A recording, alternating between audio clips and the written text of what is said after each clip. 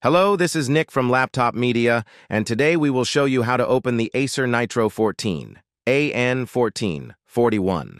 To open this small gaming laptop, you have to undo 9 Phillips head screws. Pop up the bottom plate by carefully lifting it while holding firmly the 2 plastic exhausts on the back. Then fully pry the sides and the front.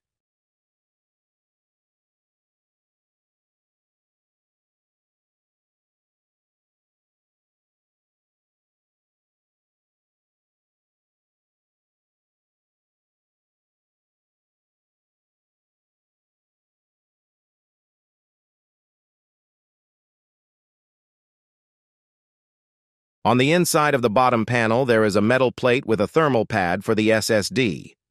This device has a 76 watt-hour battery. To take it out, unplug the connector from the main board and undo the 2 Phillips head screws that keep the unit in place. The capacity is enough for around 12 hours of video playback.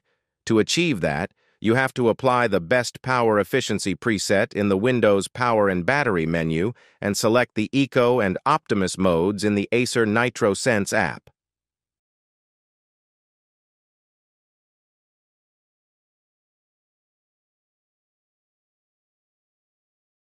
The RAM is soldered.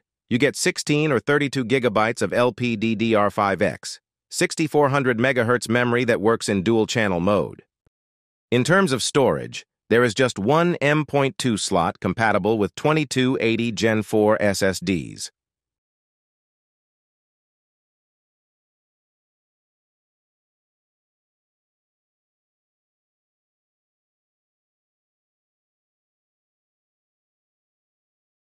The Wi-Fi card is placed under the left fan.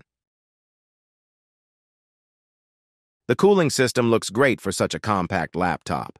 It comprises a pair of fans, 2 long, thick heat pipes shared between the CPU and GPU, and 1 smaller pipe that is solely dedicated to the graphics card. We can also spot 4 heat sinks and 2 large heat spreaders.